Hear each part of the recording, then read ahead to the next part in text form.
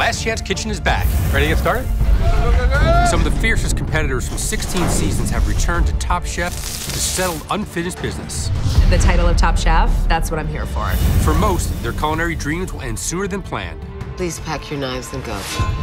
In Last Chance Kitchen, Top Chef All-Stars battle for a shot at redemption and a return to the competition. Woo!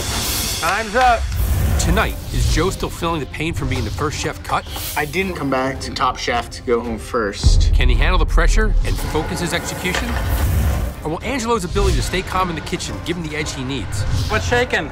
Oh, you know, just doing too many things like I always do. This is Last Chance Kitchen, created with BMW.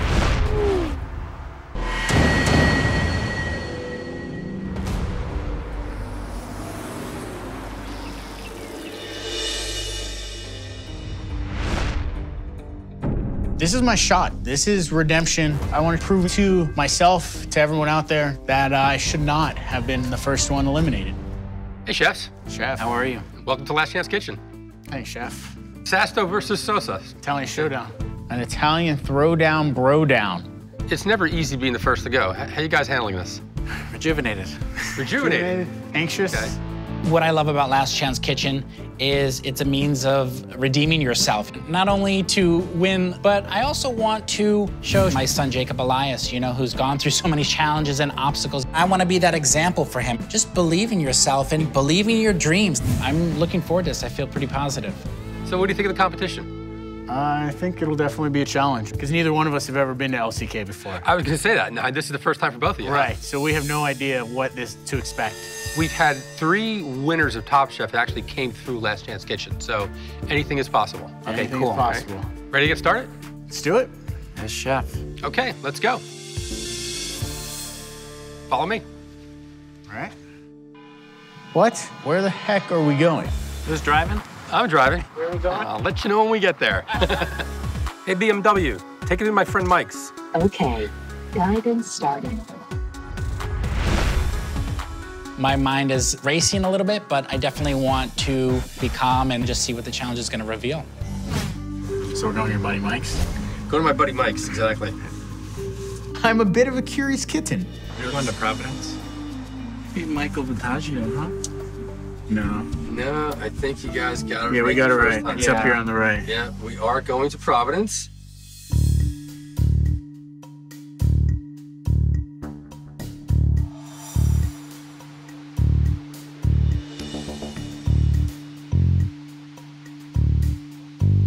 Angelo and Joe, I think you both know Chef Cimarusti. Of course, chef. Howdy. James Beard Award winner and owner of Providence. Michael Cimarusti has one of the most highly acclaimed seafood restaurants in all of the United States. I'm excited and a little bit intimidated to see what we have to do here. I think Michael's probably the perfect chef to figure out which one of you deserves another shot at this. You both went home for cooking really not so good seafood dishes.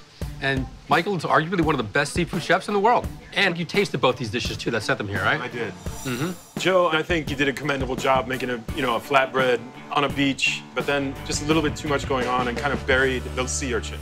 What was the spread on top of your flatbread, Joe? It was like an aioli I made. I thought that would act as kind of like the glue to hold down the clamps and everything. Glue's not a good word when it comes to food. And Angelo, unless you were trying to make a first course and a dessert in one meal, which I don't think you were trying to, it was just way overly sweet. If one of our pastry chefs were to give me that dish, I would say you gotta get some of the sugar out of it. It's just way too much. This tuna died in vain. It was just a piece of flesh in a sweet broth. I know you guys could both make better seafood dishes. Well, this is Last Chance Kitchen, so you have one more shot of redemption. Michael has edited down the possibilities, and he's chosen some of his favorite things to work with. Here in front of us, we have live geoduck, beautiful Morro Bay oysters, and then we have our own private label of cetric caviar, which you can use. I have celtuce and yuzu from the tree in my backyard. Awesome. These are the ingredients that put Michael 4 years in a row #1 in Jonathan Gold's one-on-one list. You guys ready? Let's do it. Yes, we are. You got 30 minutes, and your time starts now. I need to be sure not to overcomplicate this like I did with my flatbread and making the seafood the star of the show. For this challenge, I'm making Pichiton warmed geoduck. I'm very familiar with it, and and I feel like it's a safe choice and something being able to cook properly and in the amount of time that we have. Cooking a seafood dish for Chef Mike is very intimidating. I know he has a dish on his menu right now using celtuce and geoduck, but I know my technical skill at handling the geoduck will really set my dish apart from Angelo's. Hey, Angelo, how's it going over there? Doing great, dude. Today I'm cooking soft scrambled eggs served with caviar, a yuzu cream with a little jalapeno. Who doesn't love eggs and caviar, right? It's voluptuous and sensual, and it's just creamy and warm. What I want to show the judges is that I respect the ingredient and that I tell the story of that in the most minimal way. So it's just really luscious dish.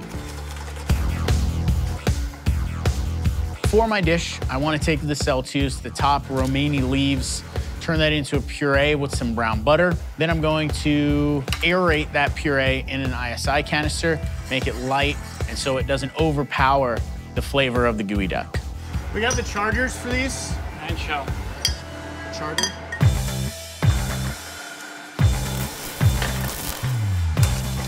Time management is super important, so I need to make sure that those eggs are super hot and the cream is ice cold. It's really kind of like a yin and yang dish. What's shaking?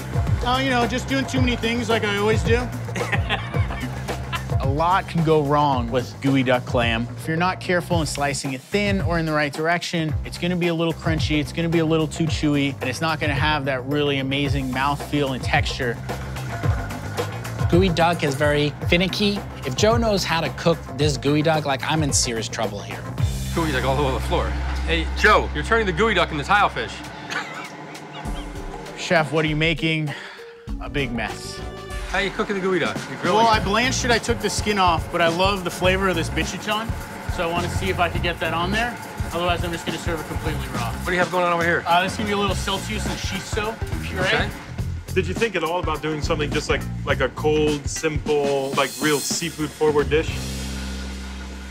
I think this will be seafood forward. Okay. Okay, good. Boom, all right. Oh. I'm not feeling very confident in my dish. This is a bit of an O. Hey, Angelo. Hey, Chef, how are you? Good, so what are you making? So I'm gonna focus on just simplicity. I did a soft scrambled egg, equal parts egg and butter, seasoned some espelette, which was here in the kitchen with a little sauce. What's your seafood? What's that? What is your seafood? The caviar. Caviar, okay, got it. I'm gonna do it with a layer of caviar and then a yuzu whipped cream. There is no sugar in this dish, just so you know. No sugar in this dish. That's probably smart. To me, if I was gonna serve warm scrambled eggs, in 10 minutes I would start them. I'm gonna add a little later. bit, I'm gonna mount it with a little bit more butter to get more unctuousness, and then that will regulate the temperature as well. Okay. Good. All right. Thank All you so right, much. good luck. Thank you, Chef. Thank you.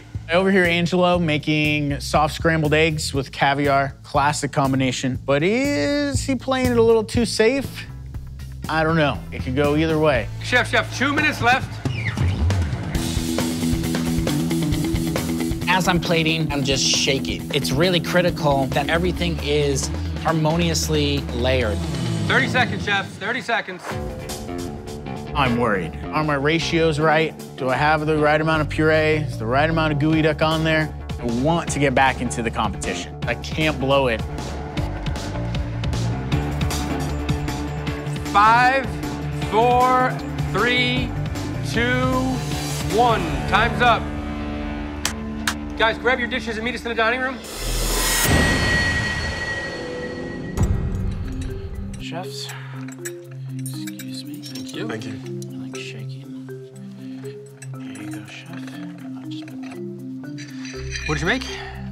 So I wanted to show restraint and let the caviar shine, so I did a yuzu cream, served with the caviar, and just a soft scrambled egg. If you're showcasing caviar, why is there more egg than caviar? The way that I look at it is the egg is kind of like the surfboard, and the caviar is like the person on the surfboard, and it's kind of like accentuating the caviar flavor. It's nice and creamy. I like that you put just like a tiny little brunoise jalapeno in there because I think it's like served to sort of offset the creaminess of the eggs and the richness of the caviar. Joe, what did you make for us? I made a geoduck clam with a celtuce puree, a little bit of yuzu zest. I don't know if that green puree did anything for the geoduck itself, and you did handle the geoduck beautifully. It's just a question of like why cover it with that puree? I wasn't trying to hide the geoduck, but I wanted the cream to be the warmest part, so that was the last thing I put on top. But it could have been underneath. It could have been. The celtuce is such a nice ingredient. I don't know why you puree it. And if you're going to, I still would rather see some whole I think, been a better way to represent that vegetable. I kind of like that nuanced flavor. It's like you're not really sure what it is, but it's something there on the back note. Okay.